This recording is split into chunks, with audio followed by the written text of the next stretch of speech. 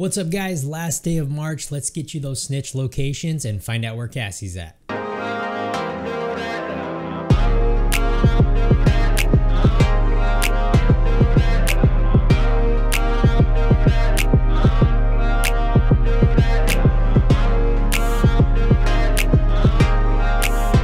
What's up guys, as you can see there is a shady character over there and that is the Snitch, and as of right now in my game, remember everyone's game is different, I did my process of finding him backwards. I traveled over here to the Space Administration, marked the control point, and you literally just go right down the street, come into this building over here, and he's in the elevator.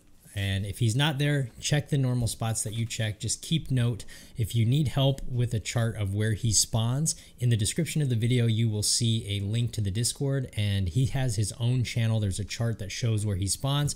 So grab that, start your process of elimination, mark down where you're finding him because he is going to spawn in the same spots in your game. So keep track of where he is spawning. Now, as of right now, Cassie Mendoza, she is not available, but she will be up here in Judiciary Square, just outside of the Hotel Infirmary checkpoint. She opens in 11 hours and 12 minutes as of the time of this video. It is currently 3:47 p.m. Central Standard Time. Looks like she'll be doing some new items, so I'll have her item video out tomorrow, the second she becomes available. Also guys, I have another video today. This one's going to be super short because we're pretty much done with it.